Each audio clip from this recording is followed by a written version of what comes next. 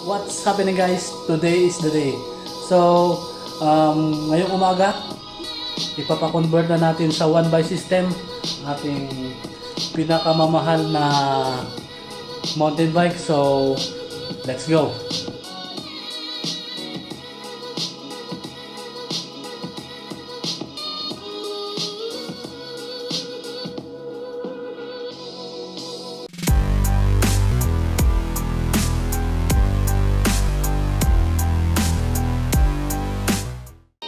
So una, tinanggal ang lumang crankset at iniwan din ang lumang BB. Ngayon ilalagay na ang chain guide.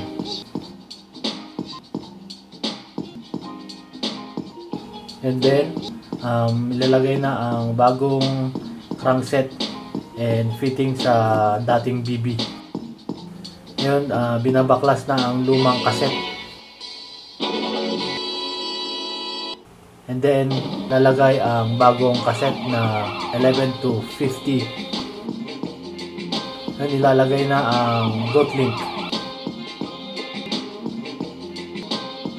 And ilalagay ang lumang derailleur. And then, ipapasok ang bagong shifter cable.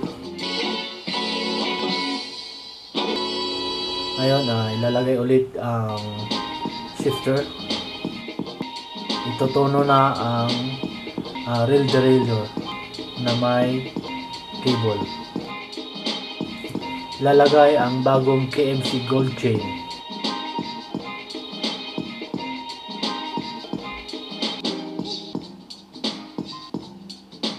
And lastly, itatiming ang buong drivetrain. So far, so good. Okay. Sige kuya, salamat. Okay sir, okay, thank you. Salamat Mang Oing.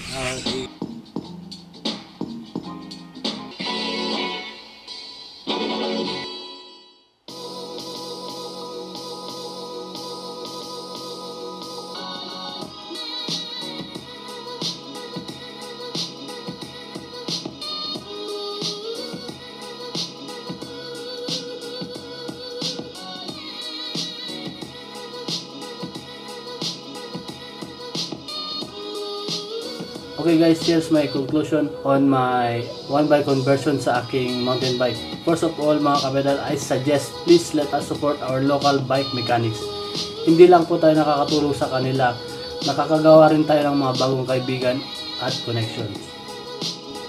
Secondly, nakatipid ako dito ng pagpili ng parts like RD na around 2.5, rear shifter na around 1.5, SRAM GXP bottom bracket na around 1.8. So I can say itong upgrade na to ay worth it.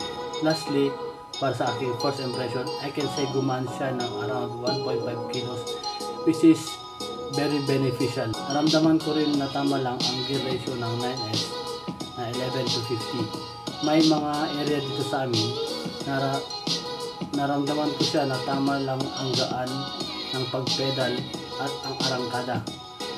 For me, 7 gears solve na ako. For gear transfer, smooth naman ang transition. Again, I can say this upgrade is worth it. Okay mga kabedal, hope nakatulong tong video na to. Ride safe and peace.